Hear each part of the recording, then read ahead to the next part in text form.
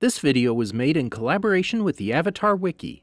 If you'd like to learn more, check out the link in the description. The history of the Water Tribe. The Water Tribe is a collective term for the nation of people who practice the art of waterbending.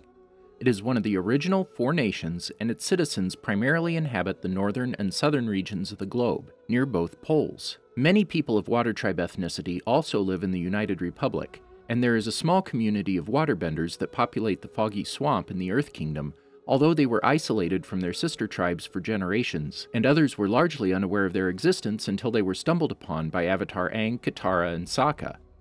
Welcome to the Amagi. In today's video, we're going over the history of the Water Tribe. Before we begin, we publish a new video every day, so be sure to subscribe to our channel and ring the bell to get notified about our latest videos. Origin. In the era of Rava, predecessors of the Water Tribe received the element of water from lion turtles that granted the bending art through energy bending. They could request the ability whenever they ventured into the spirit wilds to aid in the gathering of food and resources. These people eventually congregated to form the Water Tribe after the lion turtles renounced their roles as protectors of mankind. At this point, the ancestors of the first tribesmen left the lion turtle cities in favor of establishing settlements centered in the North Pole, despite the fact that some of the cities from which the people of the Water Tribe originated were located in tropical regions. Nevertheless, several aspects of life and observances practiced by the predecessors of the first members of the Water Tribe became part of the nation's culture, such as their dependence on water for sustenance. Furthermore, the implementation of blue, dome-like structures still remains as an integral part of Water Tribe architecture. However, there were also several differences. As the predecessors of the Water Tribe lived in regions of more temperate climate than the modern Water Tribes, their clothing and weaponry were completely unlike that of the later polar Water Tribes. Instead, these aspects of their culture bore certain resemblance to early Fire Nation culture. Eventually, they relocated to the North Pole and formed several independent tribes. These tribes were later united by a group of waterbenders who built Qel'a as center and capital for the Water Tribe. This unity declined after a time of civil unrest, however, and a group of secessionists journeyed to the South Pole to engender a new tribe. Thus, the Water Tribe split into the Northern and Southern Water Tribe, leading to a cultural and political division that continued until modern times. Culture. The appearance of the Water Tribe is based on its corresponding element, water. Each of the nations has its own elemental color, which in the case of the Water Tribes is blue. The Foggy Swamp Tribe is an exception, as they tend to wear green due to their affinity with plants. The Water Tribe is divided into 3 distinct groups, primarily based on their geography and affinity for waterbending. The Southern Tribe occupies the South Pole with Katara as its only known bending member during the war, the art having been almost completely erased from the South Pole as a direct result of the Fire Nation raids.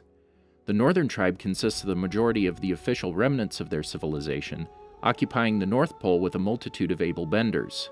Though separated, the Southern and Northern tribes continued to remain in contact prior to the 100-Year War, and at one time even retained a custom of coming together during a new moon, justly called the New Moon Celebration. The Foggy Swamp Tribe occupies a swamp in the Earth Kingdom, while most, if not all of its members are competent benders with some unique talents, such as plant bending. Despite having some patriarchal inclination, the Water Tribe has a long history of acceptance regarding same-sex relationships.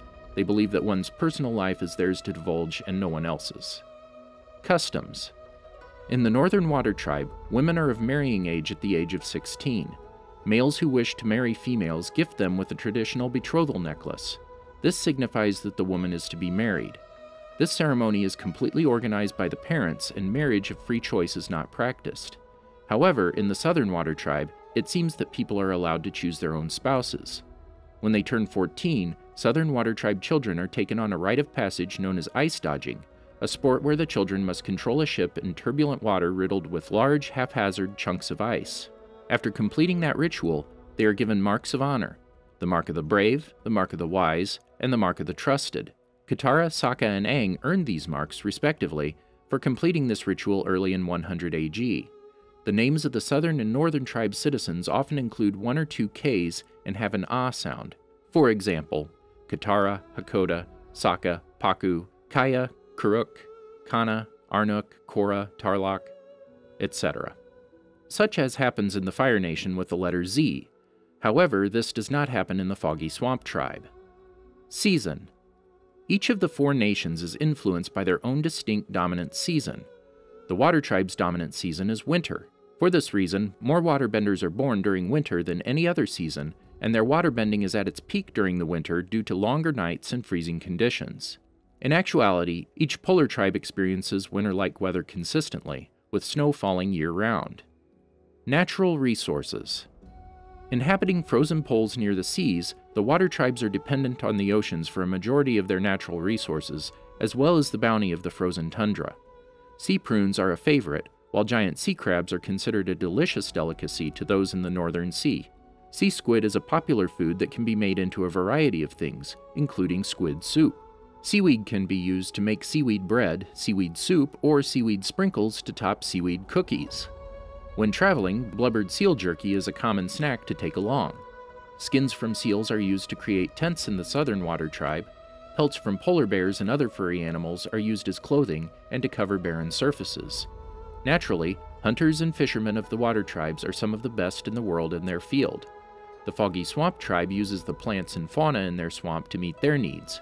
They eat small game, such as possum chicken, fish, and giant insects. Government. The water tribe originally did not have an overall leader. After the 100-Year War, both its main divisions fell under the rule of one chief, following a civil war in 171 AG. The Southern Water Tribe became independent and is now ruled by its own chief. Law enforcement. Due to its division into three parts, each part of the tribe has developed its own customs and methods of law enforcement. While the Northern and Southern Water Tribes have differing judicial systems, the Foggy Swamp Tribe lacks a known system of law enforcement. Northern Water Tribe. The chief of the Northern Water Tribe is in charge of the entire judicial system, including crime fighting, law interpretation, and court trial. The only known laws in the Northern Water Tribe are those from around 100 AG that pertain to the rights of women. The law imposes major restrictions on women's rights that prohibit them from learning waterbending for anything other than healing or choosing their own spouse. Southern Water Tribe. The political system of the Southern Water Tribe quickly became disorganized during the 100-Year War, with no true authority figure left in the village as all able-bodied men had gone off to fight. After the war's conclusion, the tribe progressed significantly with aid from the Northern Tribe, establishing a more complex judicial system. Military. As a result of the strong customary theme expressed by the two major sects, the Water Tribe's military during the 100-Year War was considerably under-resourced in comparison with that of the Earth Kingdom or the highly industrialized Fire Nation. Nevertheless, the tribes exhibited deep pride and willpower typical of a warrior race. During the 100-Year War, they specialized in sabotage and reconnaissance missions against the Fire Nation. Appearance. Ethnically homogeneous, members of each tribe typically have blue or gray eyes, light or deep brown hair, sometimes black, and a light brown skin tone. Water tribe clothing is usually a set of blue anorak and trousers lined and trimmed with white fur, accompanied by mittens and mukluks. Men may wear their hair long and half up or in short ponytails, also known as warriors' wolf tails.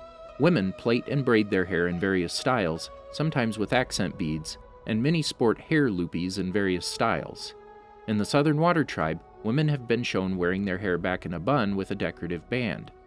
In the Northern Water Tribe, males appear to wear a darker blue than those of the Southern Water Tribe, and royalty often wears purple. Their influences and sometimes appearances are drawn greatly from Inuit and Native American fashion. In the Foggy Swamp Tribe, inhabitants wear simple leaf hats, loincloths, and wristbands, all in green, reflecting the color of the water in their surroundings, and sometimes they also use wooden armor. Did you enjoy the video? Be sure to tell us in the comments. And make sure to subscribe. And check out these other great videos from the Amagi. If you'd like to support me, you can also subscribe to my personal channel. See you guys tomorrow!